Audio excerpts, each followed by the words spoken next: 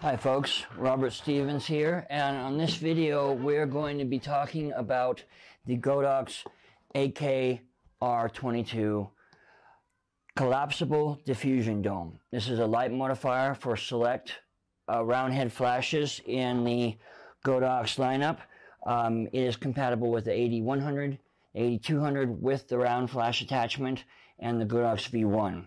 And this is almost certainly a competitor to the MagMod MagSphere, which has a big following of users, honestly. And so if you are looking for a dome diffusion style modifier for your round head flash, I actually would urge you to check this one out. The price on it is only $26.90 on most of the online retailers, and it forgoes the magnet attachment that a MagSphere uses in that MagSphere, MagMod system, and instead just has a sleeve style attachment that attaches fairly easily, I mean not quite as easily as the MagSphere, but easily enough. Holds very, very firmly, and it has a feature that MagSphere does not, and that is it does not just have this round dome style. You can fold it up and down into different shapes, and that's a benefit because the dome style just sends light everywhere, and honestly that is not my preference. I like directionality in my light, and you can do this pop and it gives you a much more directional light to use. It goes down another step further. Now this step is a bit fiddly. I have found that it is actually easiest to fold it down like this first, and then pop the top down, and you get an even more directional version. I sort of think that I like this version as a bit of a happy medium, and how I have been using this in the testing phase of it has been for my real estate interior work. It works really well for that, actually.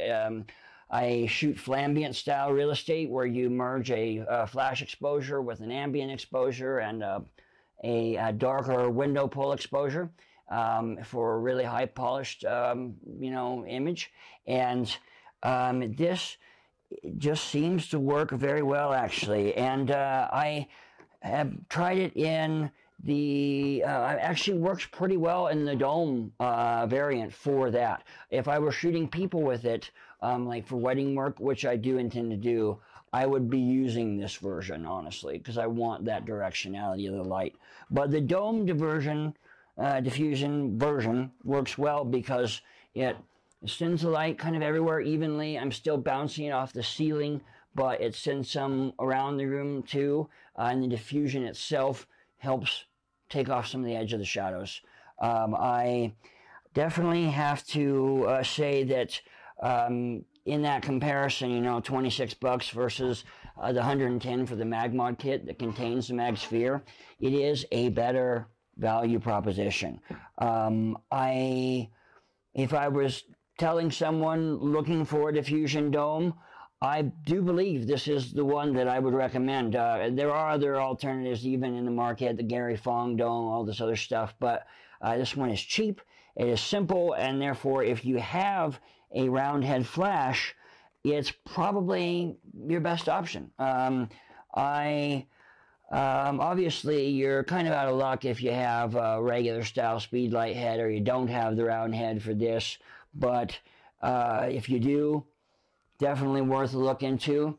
I will be using it for my wedding work this year, and will continue to use it for my interior real estate work.